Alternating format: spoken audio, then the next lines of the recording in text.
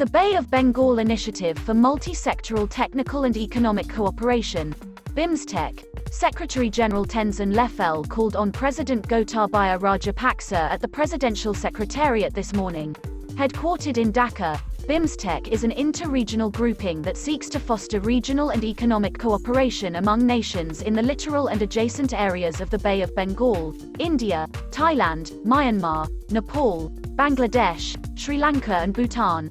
The BIMSTEC region is home to roughly 22% of the global population with a combined GDP of over $2.7 trillion.